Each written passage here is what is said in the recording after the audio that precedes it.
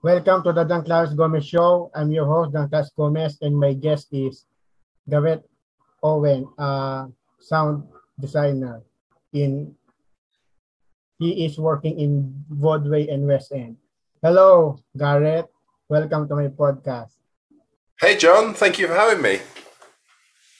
And here is the first question.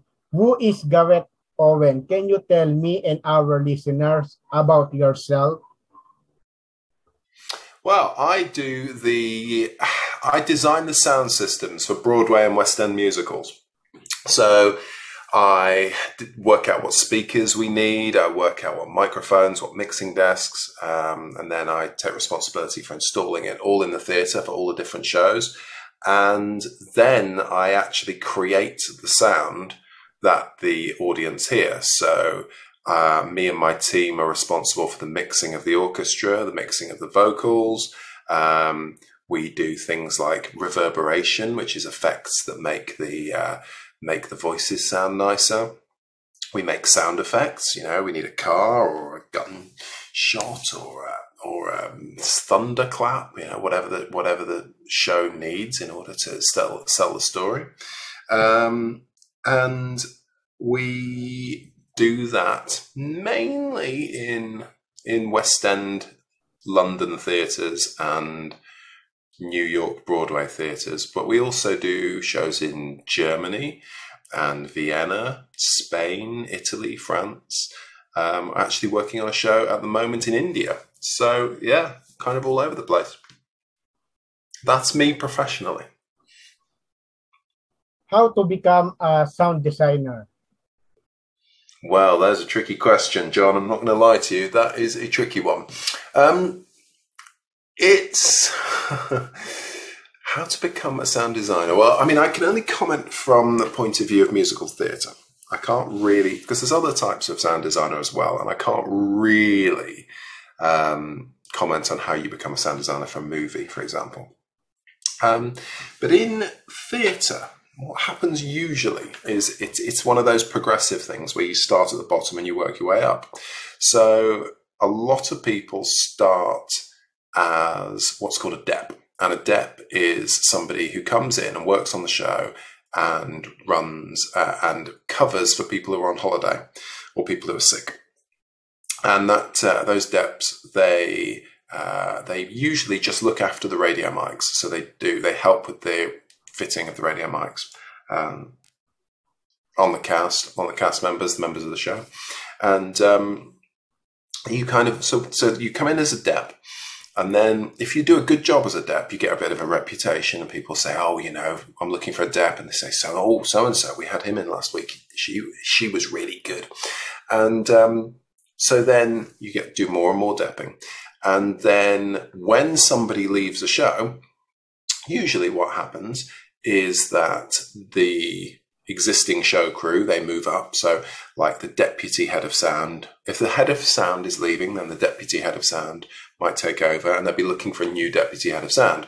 And usually they look to the people who've been depping for them. They say, you know what, she was really good. Let's offer her a full-time job.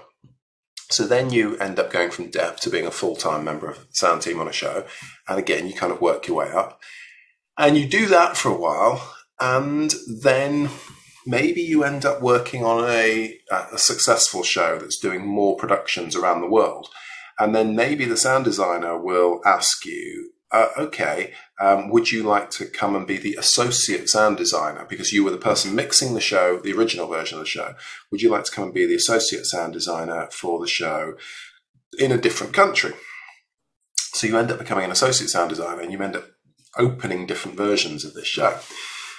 And then once you're an associate sound designer, you do that for a while. And that's basically the person who helps the designer put on the shows. And then often what happens is that the designer that you're working with will be offered a show that they can't do or they don't want to do, or they're unavailable, or the people paying for the show don't have enough money. And they'll say to the associate, hey, listen, I don't want to do this. I can't do this. Will you do it?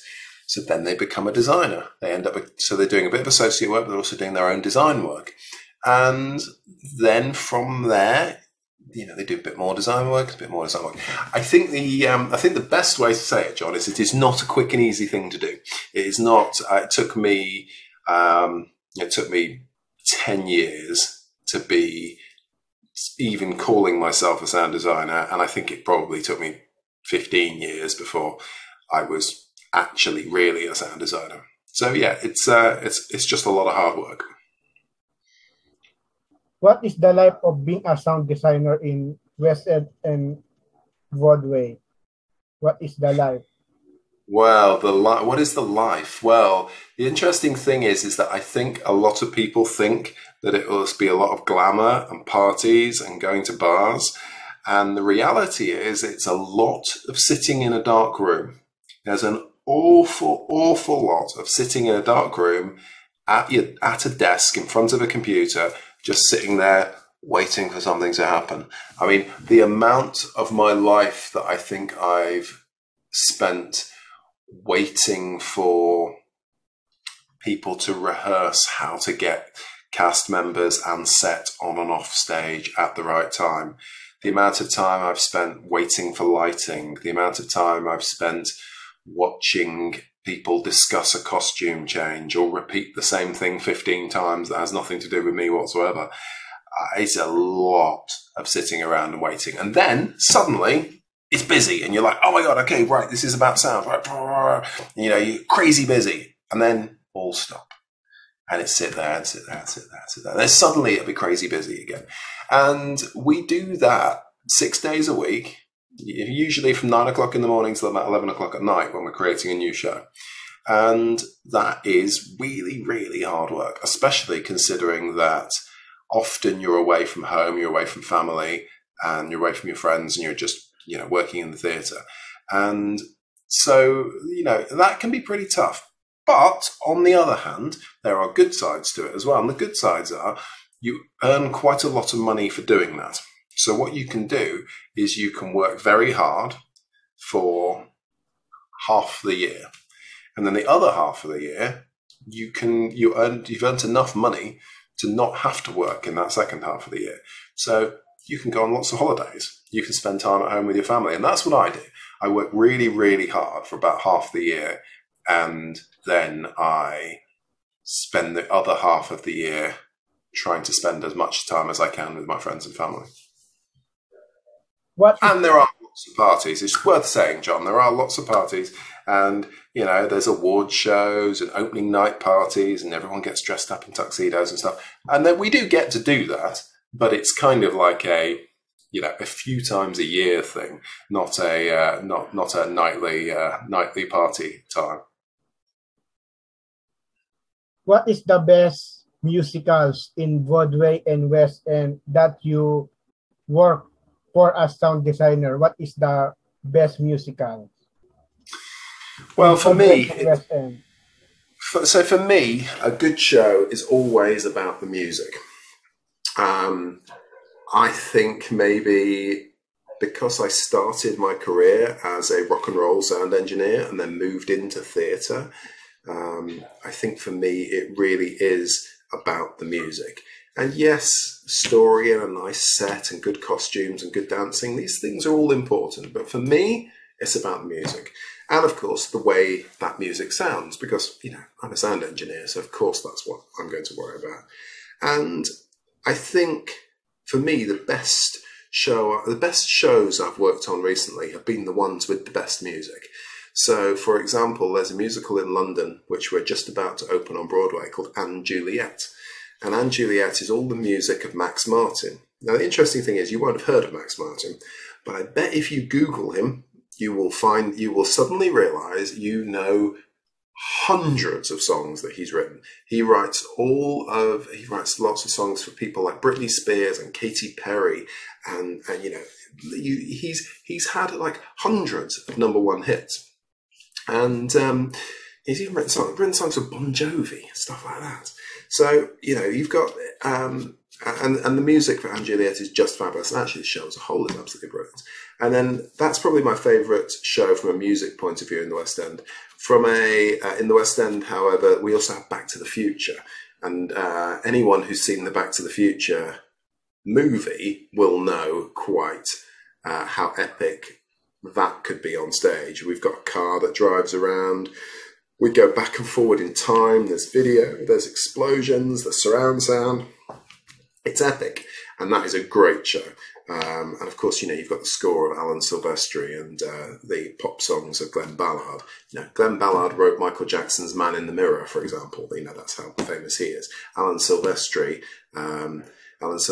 just did the orchestral score for the Marvel Avengers Endgame movie. So, these are real serious guys. But interestingly, the show on Broadway that I enjoy the most links back to Michael Jackson's Man in the Mirror, and that's the MJ musical.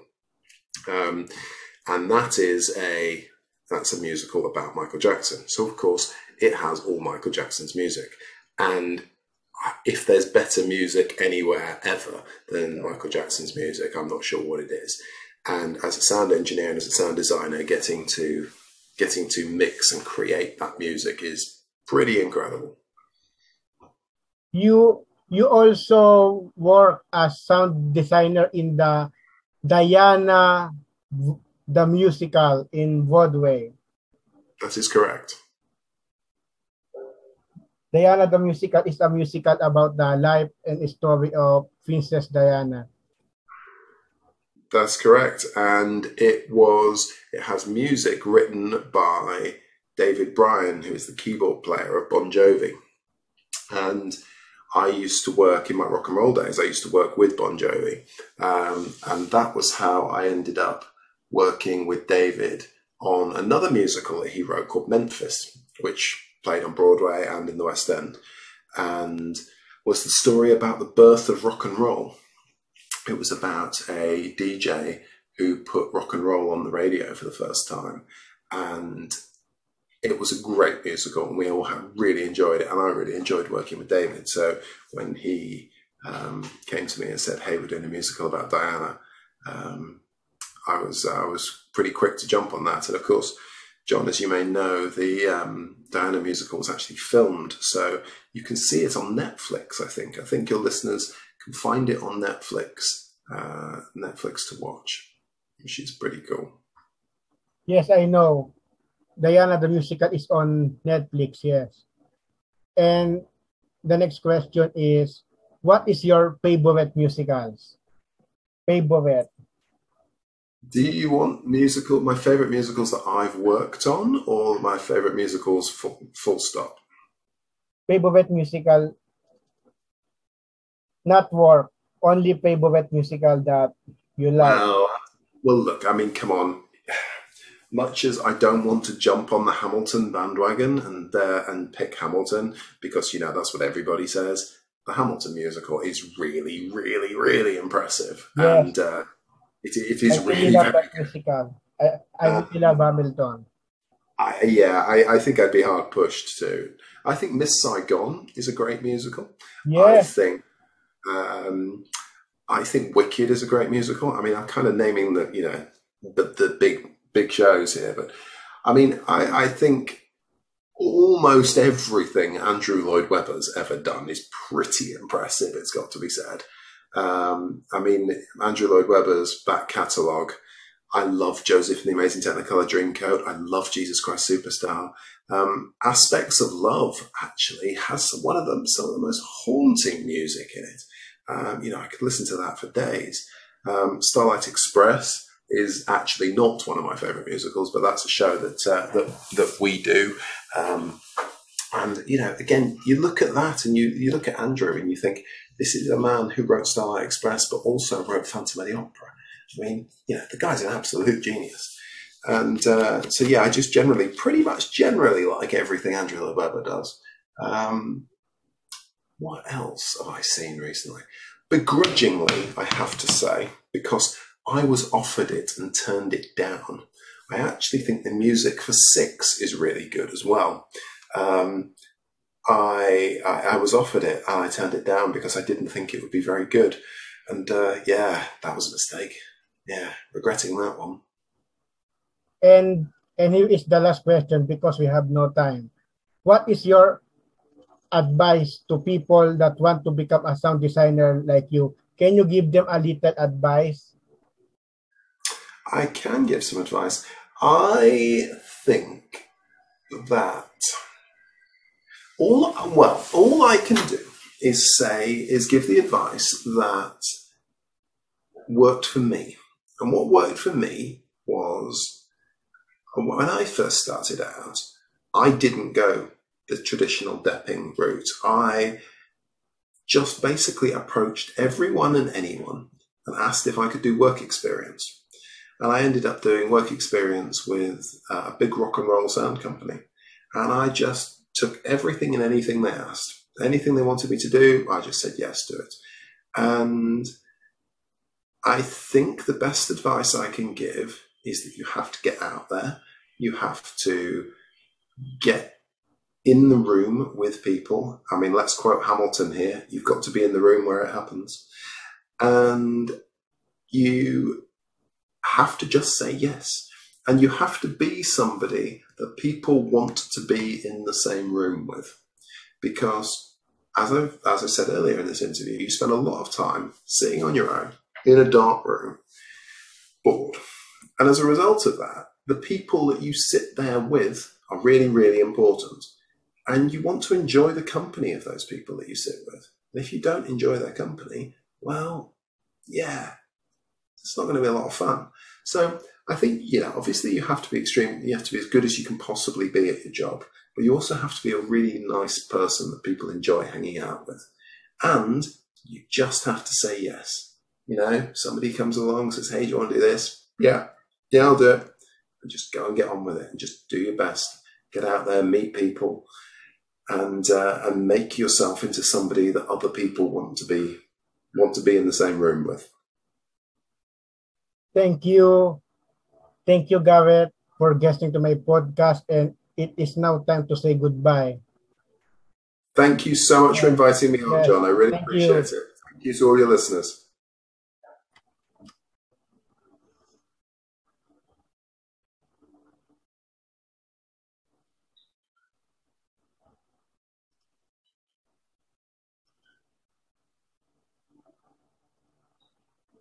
And that is our guest, Gareth Owen. And thank you for listening to my podcast. And see you next time. Bye.